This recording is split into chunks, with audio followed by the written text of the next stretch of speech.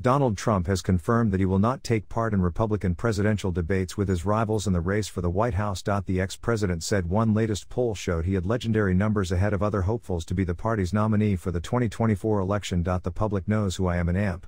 What a successful presidency I had, Mr. Trump 77 wrote in a post on social media. The first Republican presidential primary debate will be on 23rd of August. Voting in the Republican primary election begins in the state of Iowa on January 15, 2024. Recent polls have consistently shown that Mr. Trump, who faces a number of criminal charges, is currently the front-runner for the Republican nomination. In a post on his Truth Social platform on Sunday, Mr. Trump wrote, "New CBS poll just out has me leading the field by legendary numbers." He added that several other contenders, including Florida Governor Ron DeSantis, were lagging far behind.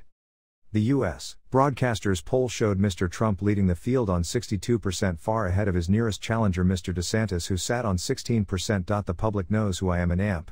What a successful presidency I had, with energy independence, strong borders, an amp. Military biggest ever tax, an amp. Regulation cuts, no inflation, strongest economy in history, an amp.